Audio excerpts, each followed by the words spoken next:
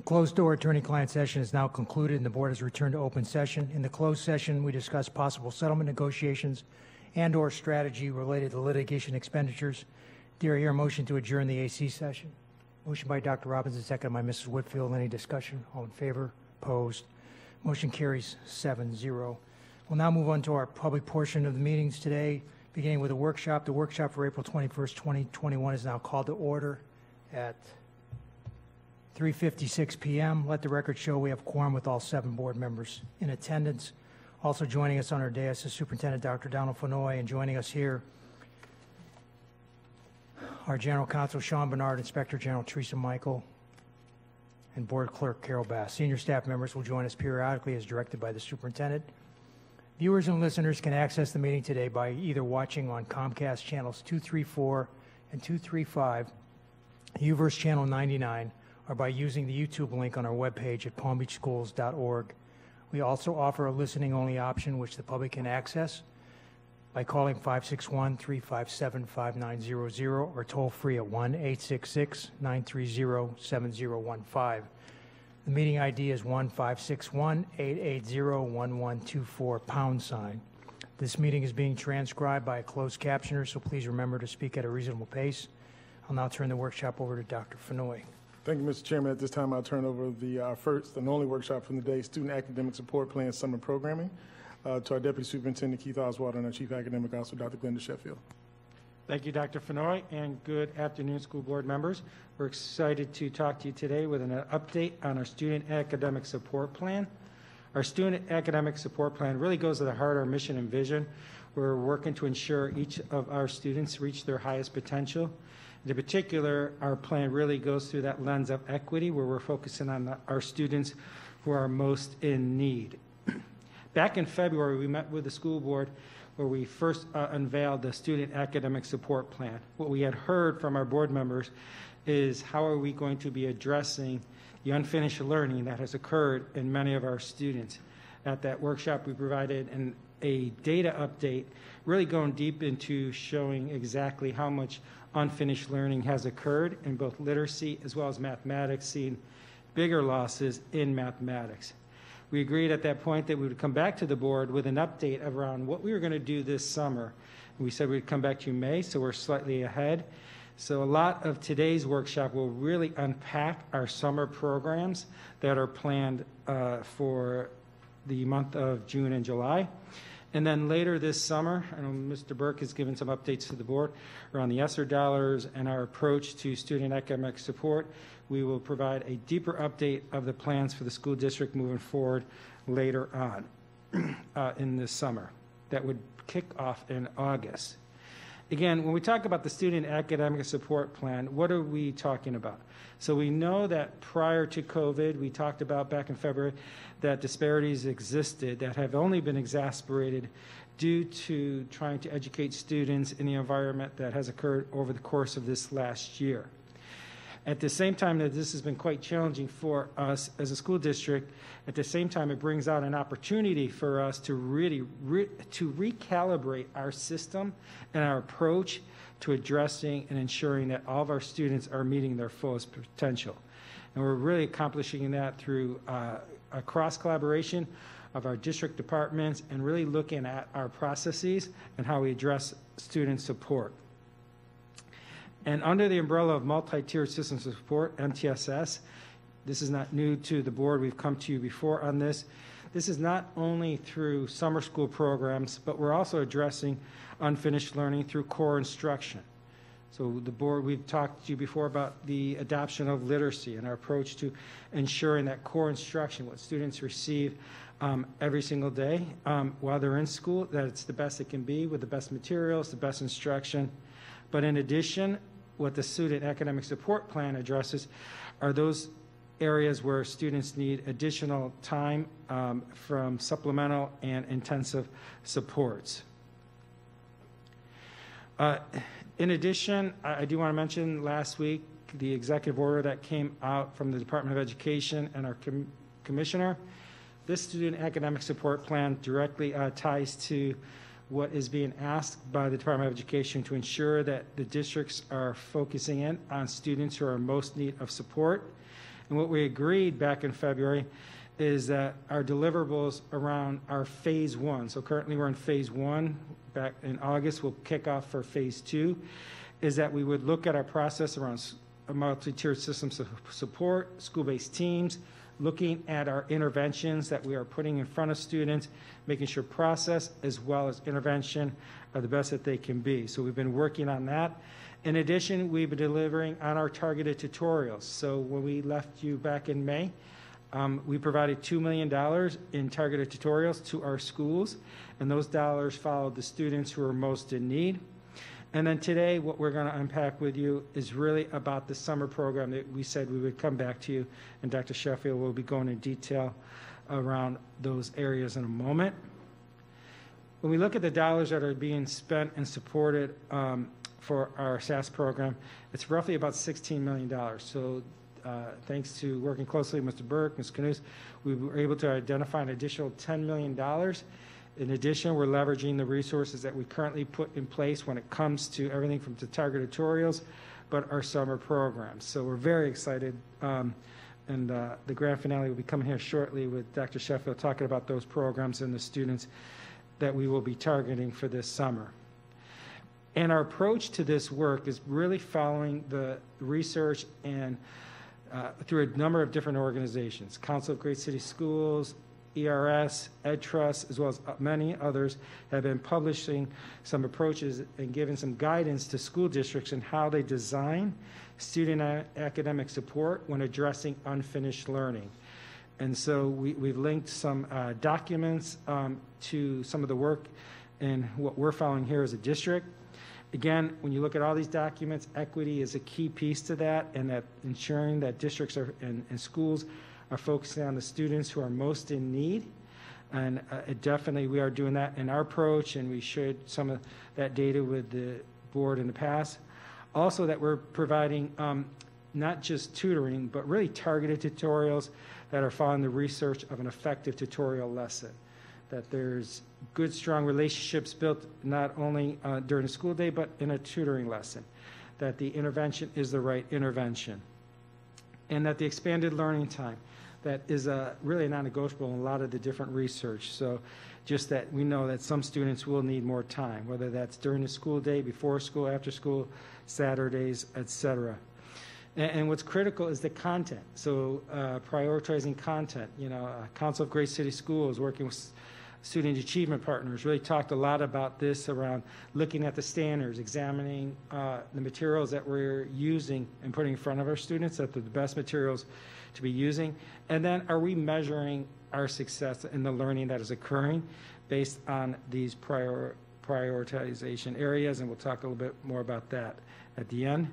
So our goals with the Summer Acceleration Academies is to leverage the federal dollars that we've received, as well as looking at the resources that we currently exist in the school district to identify and support the students who are most in need, that have the greatest unfinished learning. And then really, what we heard with the board, provide a real robust experience for our students this summer, that it's not just strictly about academics, and Dr. Sheffield will speak to that momentarily around how a real design around those particular programs.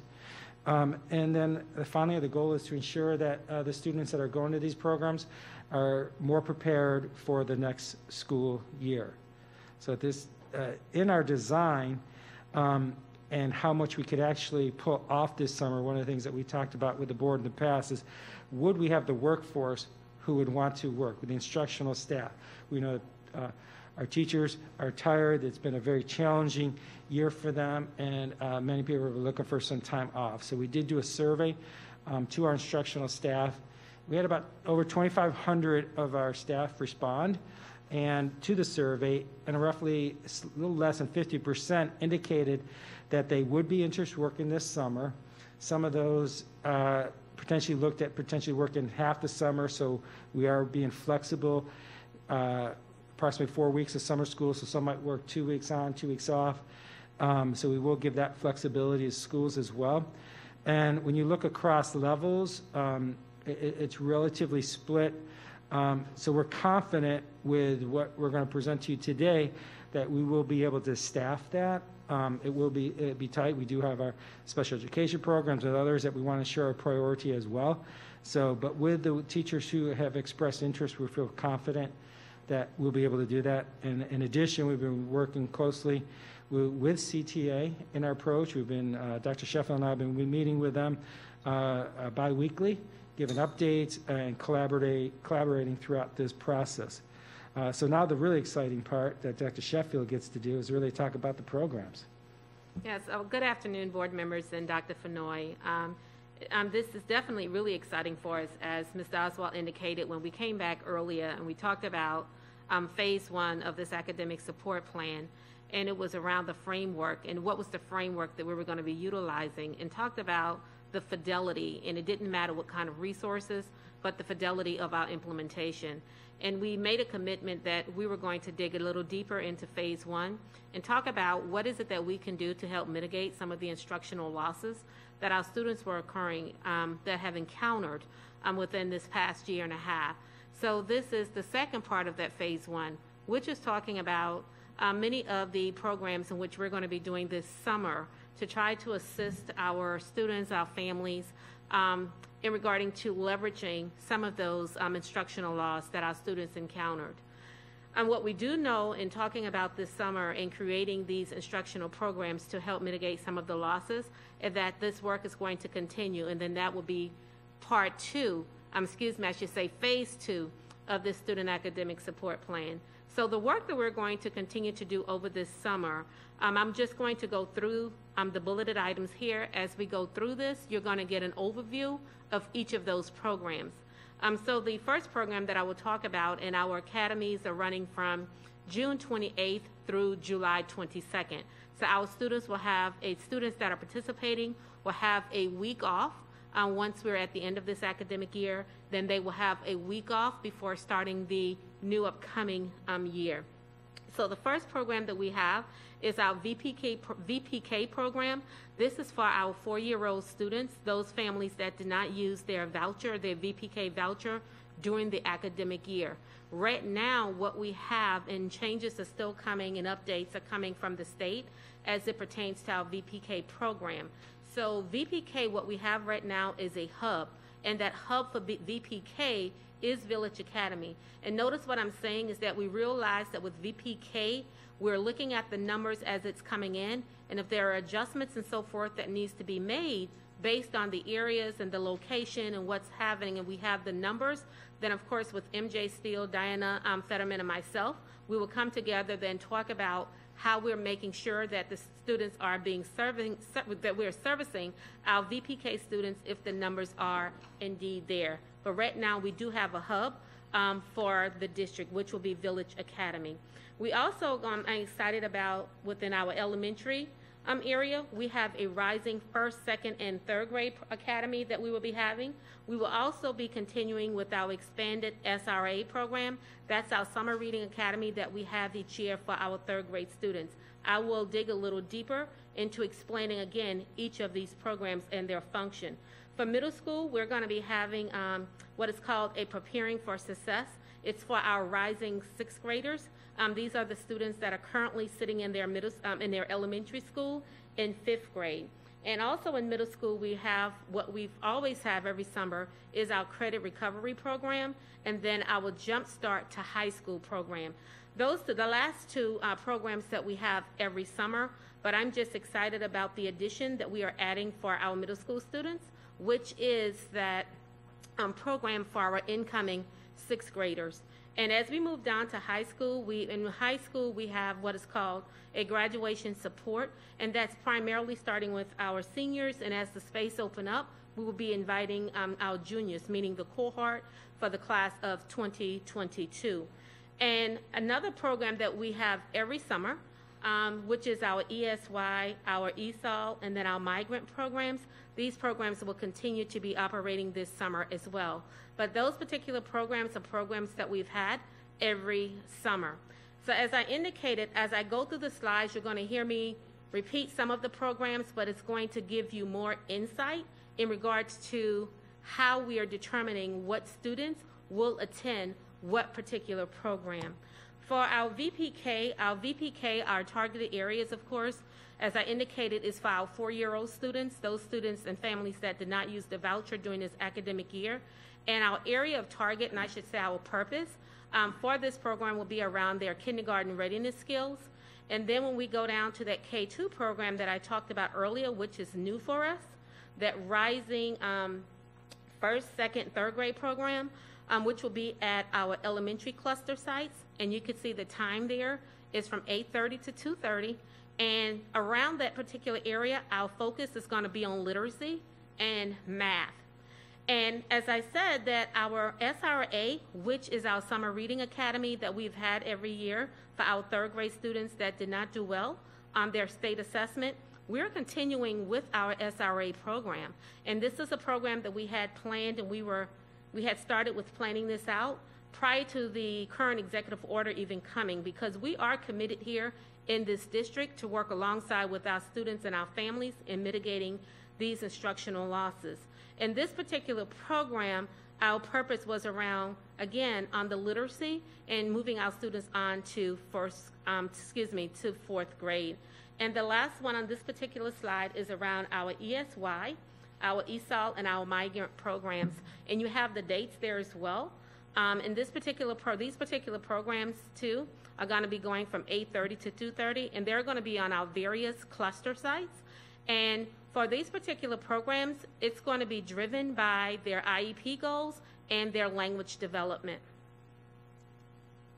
Now I'm going to just take you through, and I'm going to slow down a little bit. It's just going to take you through in regards to our purpose, our why, because as the team, we were developing and we were really talking in regards to what we felt the greater needs were, because this was not something that was done in isolation, in working with, teaching and learning, working with assessments, all the various departments, principal supervisors, engaging input in regards to what the greater needs were. So for our K-2 program, which is for our rising first, second, and third grade students, you could see the data that we have utilized in identifying the students that will be participating is that we looked at our iReady data, those students that were in the lowest 20 percentile, and right now we are looking at approximately 6,700 students that fell within that category. Now, when we look and I talk about the numbers within these programs, these are our targeted numbers, what's being provided to us. We have identified these students. We'll be reaching out to the families, working with the families, and trying to get them to participate. And getting our families to understand the intended purpose, what is our goal. And the goal for this particular program here, as you could see, is just to continue engaging our students in the instructional methodologies and so forth, in literacy and math.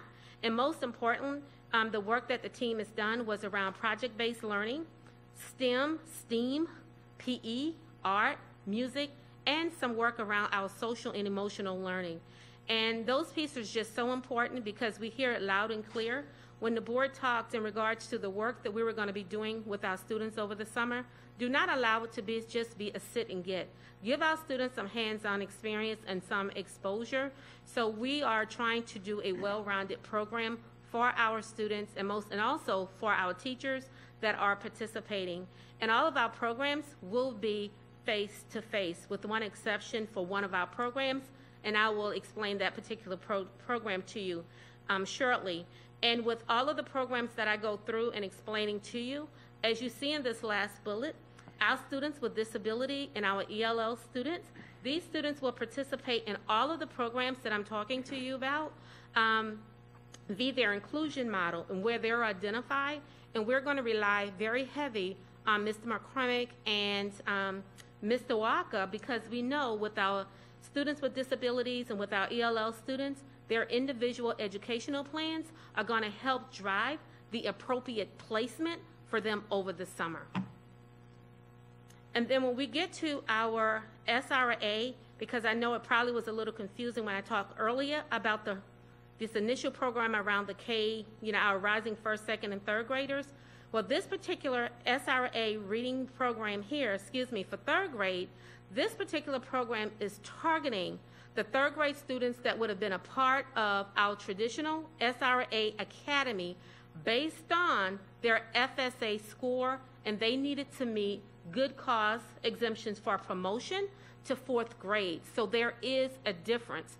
And what we have done in terms of identifying the students that will participate in this particular program is that we're looking at their winter diagnostic scores. And we gave winter diagnostics this past winter in December, January, and, we tried to, provide that assessment that was very closely aligned to how they were going to be assessed on their state assessment. Parents were bringing the students onto the campuses.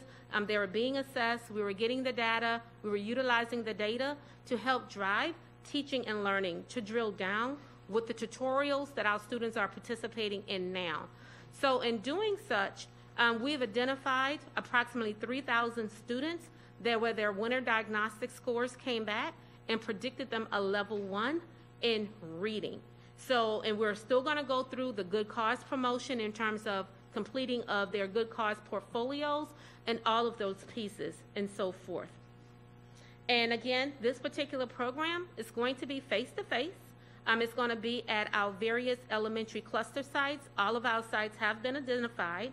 And as I indicated earlier, around our students with disabilities and our ELL students, these students will participate again in this program with the inclusion model, but their individual educational plan is going to drive the placement of the program that's most appropriate for them. And as we move on to middle school, our middle school transition program is for our rising sixth graders. This is brand new. It's our students, our fifth graders that are currently sitting there at their elementary campus. These students will go on to their assigned middle school, and you're going to see in a minute the data that we would use to identify the students that will participate in this particular program. Our middle school program, this particular program will go from 7:30 to 12:30 on Monday through Thursday, and then we will going to also have our middle school course recovery. This program is not new to us. This is a program that we run every summer. This is a program that our principals actually have running on their campus throughout the duration of the year. And this is to help our students that may be missing some quality points to help them being promoted on to the next grade level. And all of you are familiar with our Jumpstart program because you do come out to the celebration of our students that we have each summer that participate in this program. Our Jumpstart program is the program that we house on our high school campuses.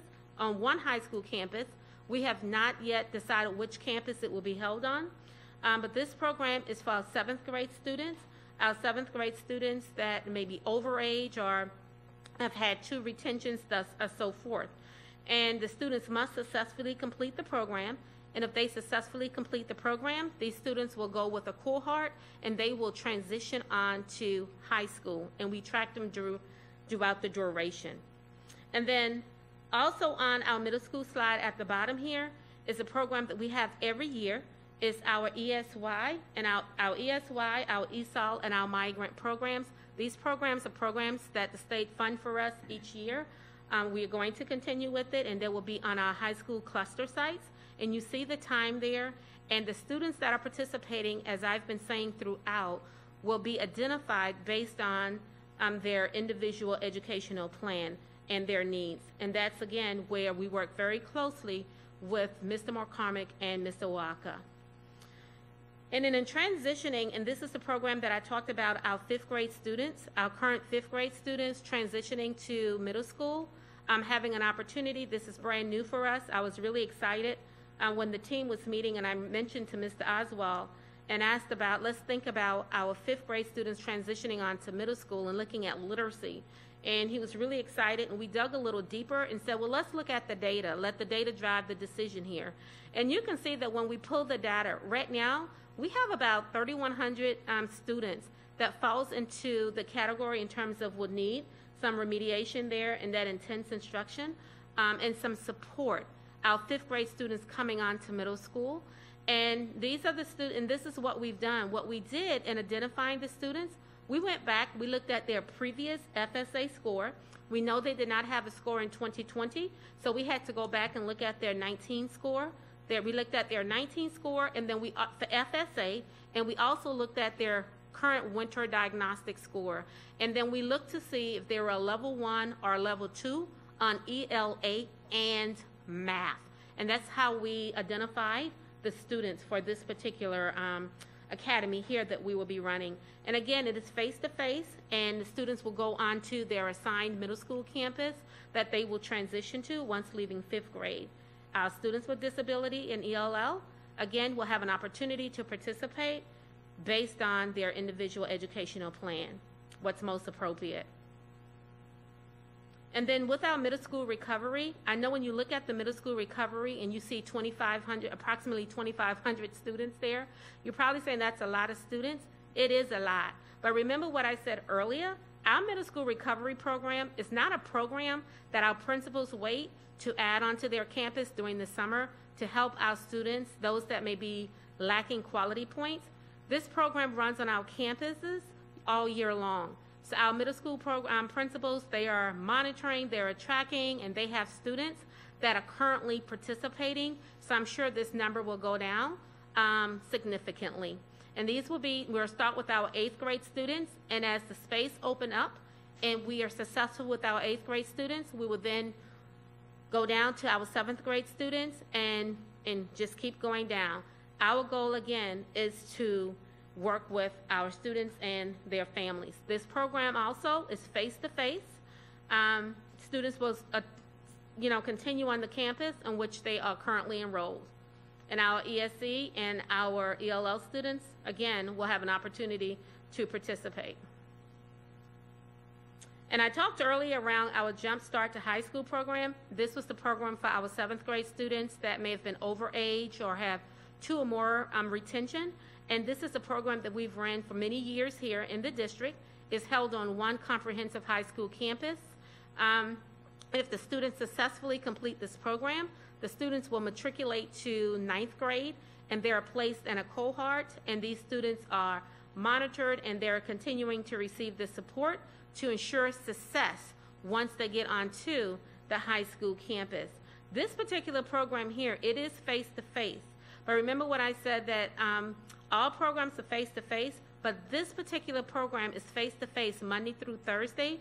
Because of statute and there are so many hours the students must attend, they will have to attend on Friday. But their Friday instruction will be through virtual learning, will be distance. So they will be 4 days face-to-face, and then on Friday it will be virtual. And this particular program here also, again, because of the hours and the mandate, will extend out in an additional week. They're 1 week early or later. And then we have our high school summer academies. Our high school summer academies, what we're doing this year, we have an academy that we're putting on called Graduation Support, giving our seniors a priority. And this program is going to take place on all of our high school campuses from 7:30 to 12:30. And what we're doing with this particular program here, our purpose is to ensure graduation success and helping our students meet all of their graduation requirements. And then we will also include driver's ed onto our various cluster sites. And again, with high school, along with high schools, you're going to have your ESY, your ESOL, and your migrant programs for your high school students as well on the various cluster sites.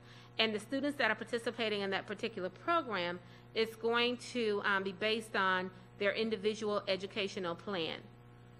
And when we talk about our Graduation Support Academy on our high school campuses, right now when you see that number of the 4,800 students that have been identified, we know that this number here as well will decrease significantly. We're continuing to work with our students, and we talked about the re-engagement, and we were trying to identify and work with our students and so forth. We're continuing to work with our students. This is another way in which we're working with our students and making certain that we're providing them an opportunity, those that have not met all the requirements by their spring, to graduate in the spring, they will have an opportunity to continue to meet those graduation requirements by summer, to where they can participate in our summer graduation ceremony.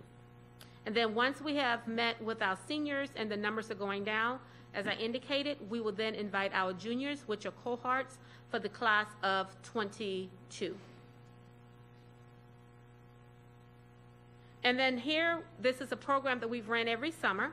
It's the summer program for our ELL and our migrant students, and you will see the target audience here. And the target audience is for all levels, our elementary, our middle, and our high school students. And these particular programs for our ELL and our migrant students will be face-to-face. We have the various cluster sites, and we're going to be focusing on the language development, of course, and an increased academic skills in the areas of literacy and math for the students that are participating. And then this is another program that we run every summer as well, which will not be new to you. Our ESY, we refer it to. And this particular program, is for our ESE students, and the target area here is for our IEP teams, and they're the ones that would have recommended the services that our students would need and their goals that we should be working on for the summer for the participating students. And then driver's education, I'm sure our families are excited to see us offering driver's education on some of our campuses. This is going to allow the students to receive a half credit. And on offering the driver's education course this summer, it's going to be important, and we are putting the word out there that there is no in-car driving, because some of our students are, they're also interested in that behind-the-wheel experience as well. But we're going to offer the course, but there's no in-car driving. However, students will take the drug and alcohol exam and the learner's permit exam for free during this course, and again, it is face-to-face. And I'm just excited that with all the programs that I have shared with you, that our students will not have to worry about transportation. If mom and dad, if they're working and they're not able to get them there, if they prefer to drop them off or pick them up, transportation will not be a barrier. We've worked with Ms. Paul and that team to all students that have been identified to participate in these academies. It will be bus transportation provided. Students will be identified in our database, SIS, under the summer school tab. Parents, because we're putting it all in SIS, that's going to allow our parents an opportunity to log in like they will do during the academic year once we're all set and ready to go to receive the bus transportation route. And then also, we're excited that we're not just bringing our students in, and you could see some of it are long days. We're going to be able to provide our students with breakfast and lunch, provided free to all participating students. All summer school sites will be open on Thursdays for grab-and-go meal distributions. And during that time, 7 days worth of breakfast and lunch will be provided for those students that are not attending a summer school program or a camp. And our school nurses, we just finished up, another call today. I have to definitely thank, Mr. Bogus for working with us and leading this team, for Mr. Oswald and myself. Around with our school nurses, we've been in collaboration with the healthcare district. Healthcare district is working right now. Our legal team is working with the healthcare legal team and working a contract up to where for the nurses that we've identified, and I think we've identified right at about 30 nurses that are looking forward to working with us over the summer. That will not cover all of the sites per se because we have more than 30 sites. So we will be working, Mr. Oswald and myself, and looking at the highest needs and determining how we are going to be allocating those nurses, and we will also have floating nurses as well. But it was important for us to just make certain that we really worked, with the healthcare district, collaborated with them. Mr. Burke has been on with us, and I think today we came to the financial agreement in regards to what it will look like in the immediate needs. And both legal teams now are working through the nursing contracts for summer.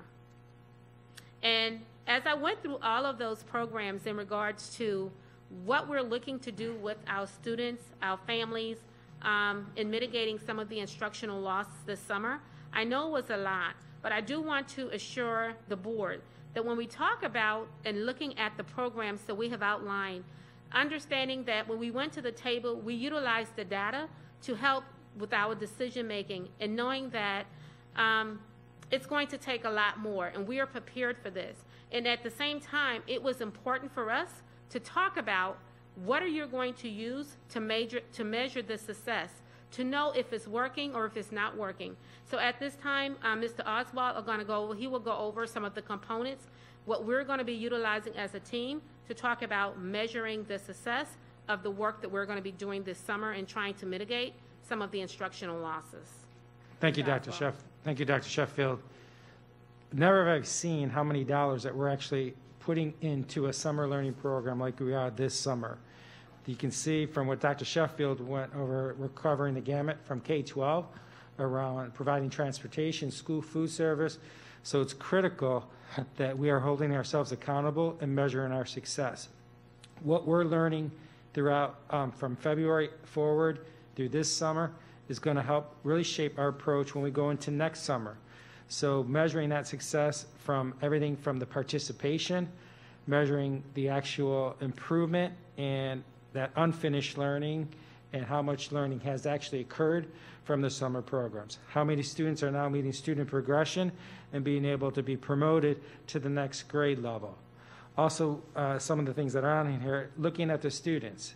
Did they come and participate? Did they find it engaging and find a robust experience to really get them excited about learning? And then obviously most important, graduation, right? So a lot came out around the executive order last week around graduation and not tying the actual diploma to the FSA or the EOC result. However, schools and school districts are still being held accountable that we have a comparable level of performance, that we can ensure that our students are graduating with a standard high school diploma as identified by state statute. And we're providing guidance to our schools on that piece. And those are all going to be some of the measurements that we look as we move forward in this particular summer. Again, we're slightly ahead with our update around Phase 1. And as we talked about, we'll be coming back to the board for Phase 2 this summer. We'll also provide just an update around what has happened this particular summer. The targeted tutorials will continue to be going on up through June 18th that our schools have been using those $2 million on, as well as planning and recruiting those students. All the numbers that Dr. Sheffield went over, we're going to continue to provide updates to our schools on those students who are most in need of support. Again, very excited about the number of programs and what we're providing for our students this summer. And at this time, I'll turn it back over to the superintendent and the chair for questions that they may have, the board may have. Superintendent, do you have anything? No, sir, I have no questions. Ms. Brill, and then Mrs. Whitfield. Thank you, and thank you for your presentation. I do have a few questions, but they're pretty brief. So my first question, I know that you shared information on the number of teachers that were willing to work in the summer, but my question is, do we have agreement with our bargaining units for the work that we're going, because we're talking about these programs, do we have agreements for this staffing yet? Yes, so one of the things that we've been working through was really was the pay. And so we are paying teachers their hourly rate, and that's also outlined in contract. So that was one of the big pieces, that we are assured that they're getting their hourly rate. And any of the working conditions, we continue to work with. We have another update meeting tomorrow afternoon with Justin. But, it's beyond just the teachers. We're talking about food service. We're talking about bus drivers. We're talking about maintenance. So I can respond to that, Ms. Brill. We have met with SAU, and I have another meeting, but we're really just following the same contractual pieces we do every summer, and so all of that is in alignment. Because I'm just concerned about the staffing. Thank you. And if I may continue. So you answered my question about transportation and food service. Is aftercare available for the families that send their children? Because many are working. We don't have aftercare, but we do have summer camps that Ms. Kawana Howell, our aftercare director, we will be running some of our summer camps. So I can talk with Mrs. Howell to see what would that look like if we have students that are participating during our programs and when they get out early, what is the likelihood, or is it available? I would have to talk with Mrs. Howell to see, because some of these grants are very strict in regards to the students must be participating the entire time. So I will need to follow up with Mrs. And Howell. I had touched base because typically they do collaborate so that when a student exits one program, they go into the other at the 2:30 time. So that will be available as well. We're also collaborating with some external partners around that particular issue as well. Thank you. May I keep going? I just have a couple more.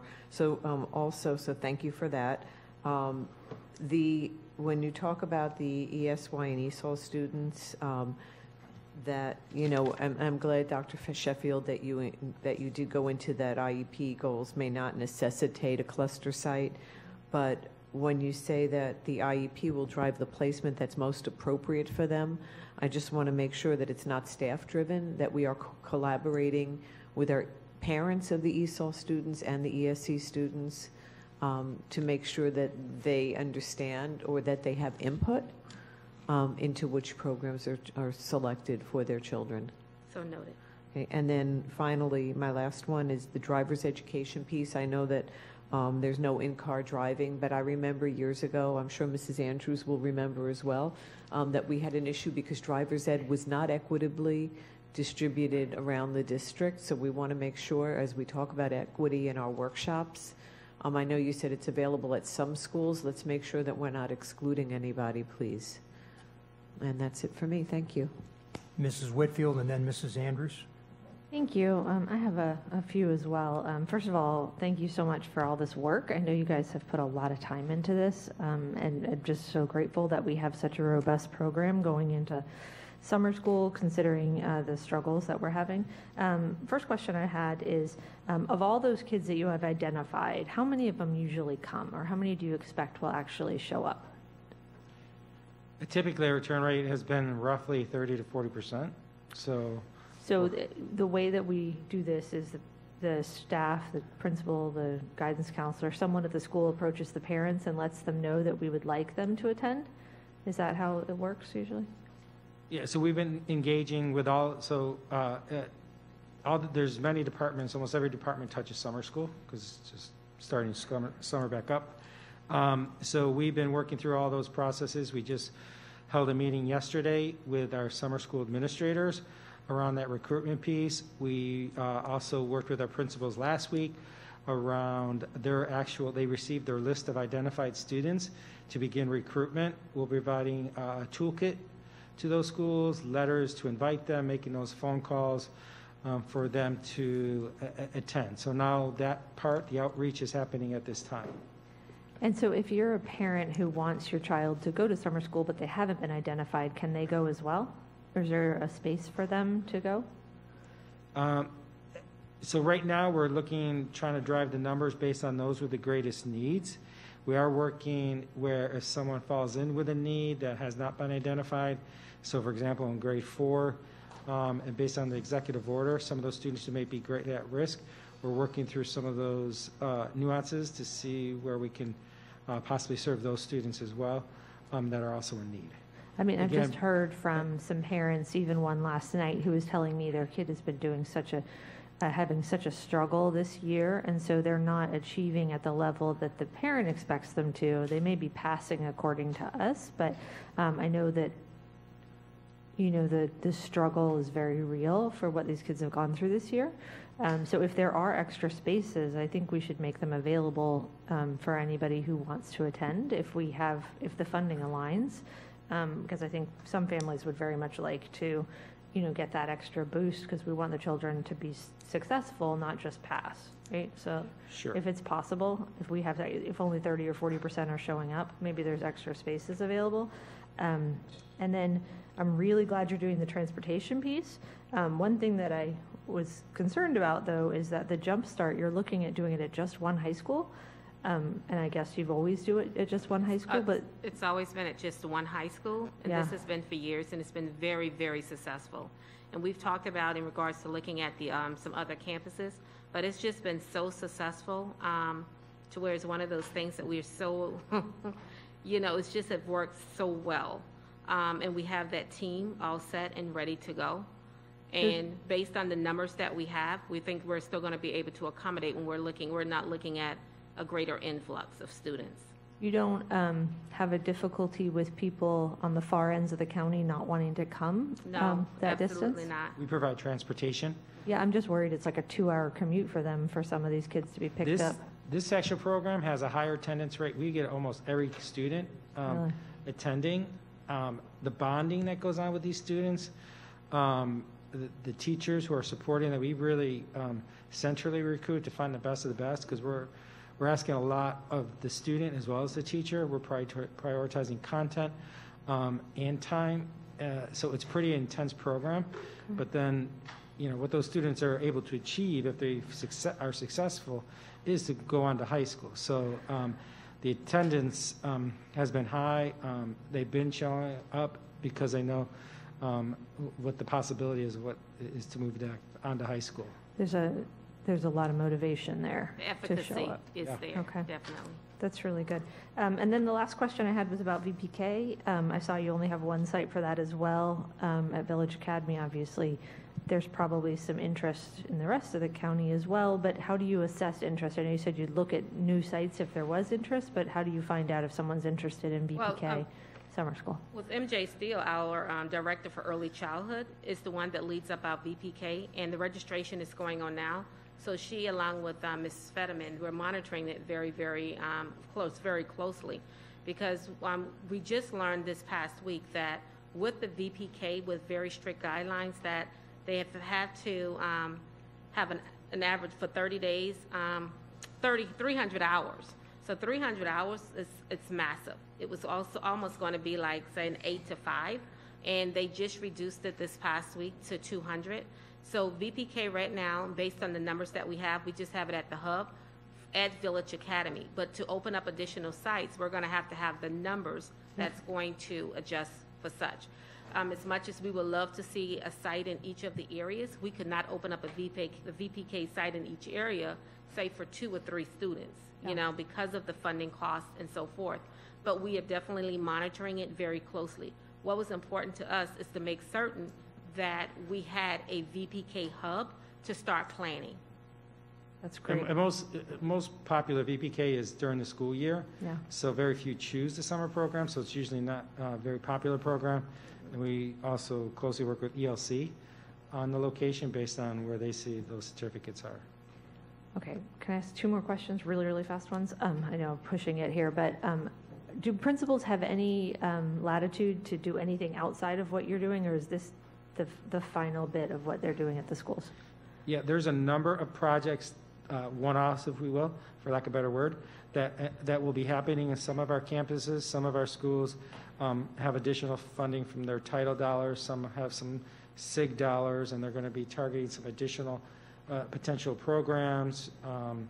Dr. Sheffield's been working closely with some external providers and providing some support. So there will be some other programs outside of what is being owned centrally. This is like the core, but there's core, other things out yeah. there. Okay, and then will we have Palm Beach Virtual? If anybody is interested in doing virtual over the summer, will that be expanded enough for people to use it over the summer, or is it not starting until next fall, really, in the expanded version? That will be next fall.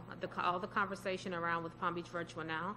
I just met with the team again today to where we're talking about the leveraging of Palm Beach Virtual and what that's going to look like, but it's all around our fall.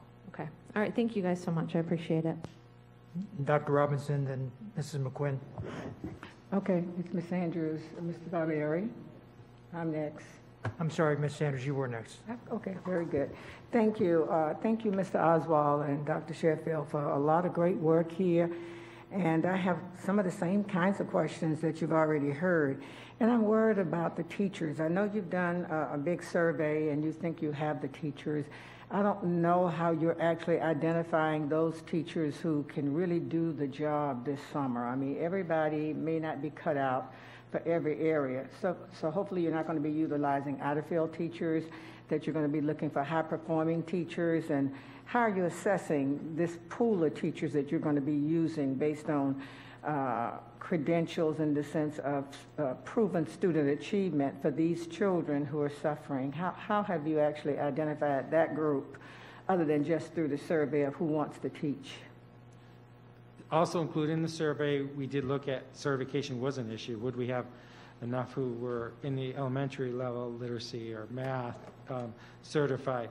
So that's definitely an area when they look at performance, so going through that job application, looking for those highly effective teachers are going to be critical. This is going to be, you articulated well, the challenge that we're going to have. Is there enough supply there? And then of that, you know, we want to get the, you know, the highest performing teachers. So we're looking at previous track records, and HR is working closely with our summer school administrators to find those with the most proven track record. One of the challenges that we've had in the past is the reading endorsement based on an executive order. That will hopefully expand where maybe someone doesn't have the endorsement, however, they are pretty highly effective in working with students. So that will hopefully open up the pool to more teachers as well. Are you working with the... And I'm sorry, Ms. Andrews, I did want to add on to that because what we are also doing, to your point, is that the extensive PD that we will be providing for all of our teachers around having that growth mindset, and then those accelerated strategies and making certain that they understand what embedding those strategies look like. So we also will be having extensive PD going on during the summer for our teachers. Are you working with the region superintendents and the principals and building that cadre that you're going to use? I know the number sounds great, but they know exactly who can actually move student achievement within their schools and who can make it happen. We're talking about kids who've been left behind, and we know how serious this is.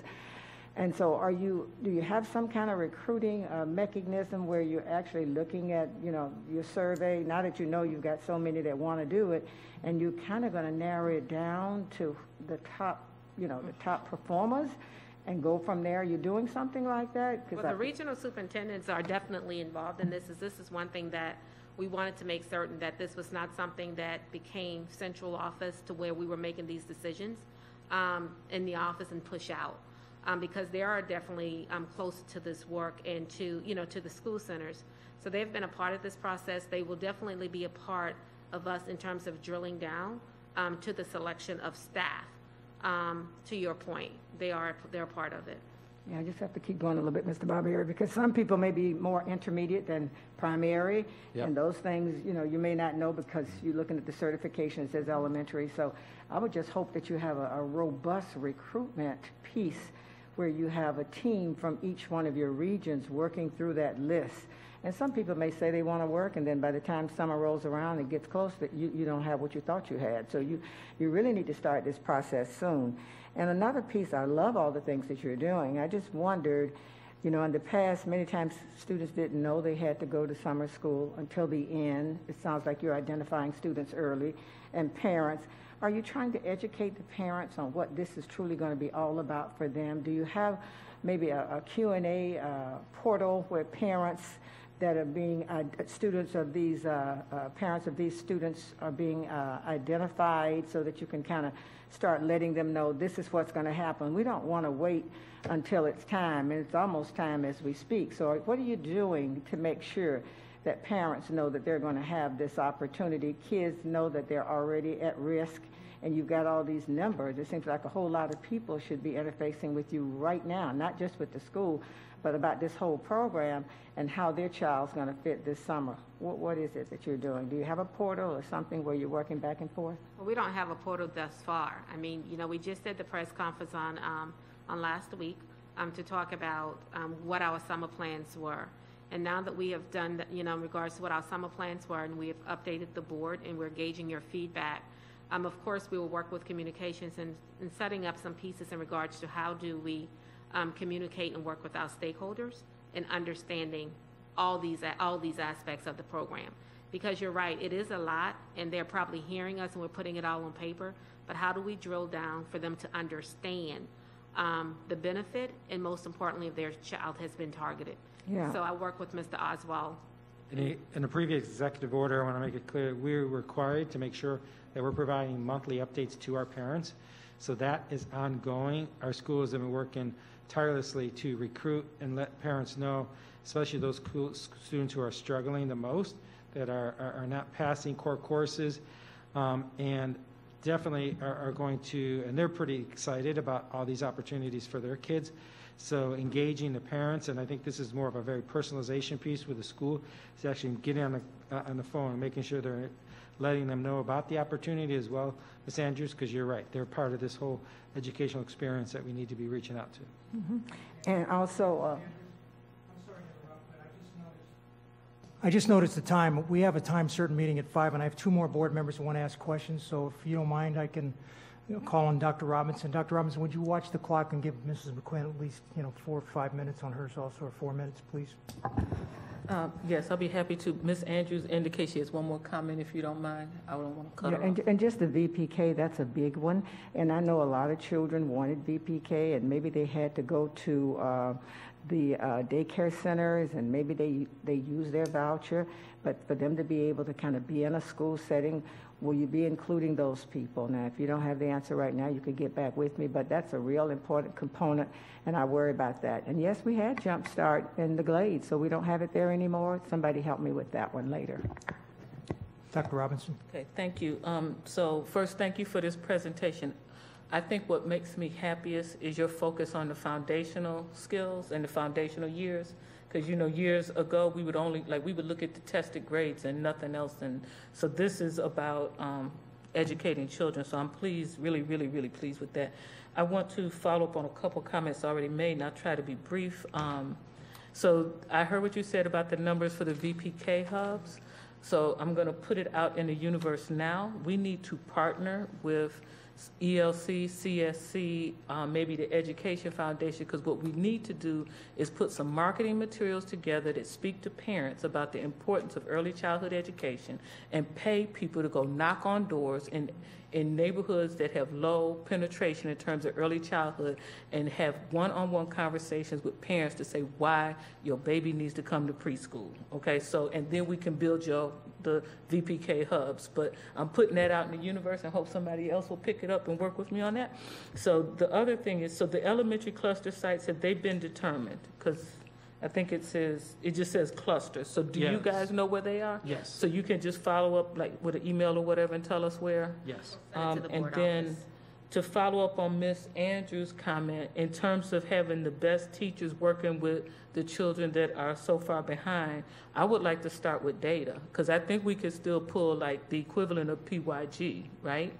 And start there and recruit those teachers to work here. Like, because certification means very little to me. And the highly effective rating means probably even less to me. And so I would like the data to speak to tell us who we should recruit to get working with the kids who are in most needs. And then the last thing I'll say is, and just in terms of partnerships, so I know that each of you and the superintendent is aware of the partnership formed with Palm Beach County Youth Services Department, and we actually had the presentation, and I want to thank, I'm not going to use up all Ms. McQuinn's time, but I want to thank Samika Satterwaith, Eileen Tyrado, and Brian Knowles for doing an outstanding presentation to the summer camps through youth services. 25 camps responded saying that even though they had not planned to do academic acceleration in their camp after those presentations, they said, we want to work with you. So we just need to work on how that support is provided. And then lastly, I just want to say that there's other community groups who want to help. And so I guess at a later time, maybe one-on-one, I want to talk about how we might be able to partner with the highly motivated and the willing to help support children who might not be coming into our programs. But thank you for this. Mrs. McQuinn.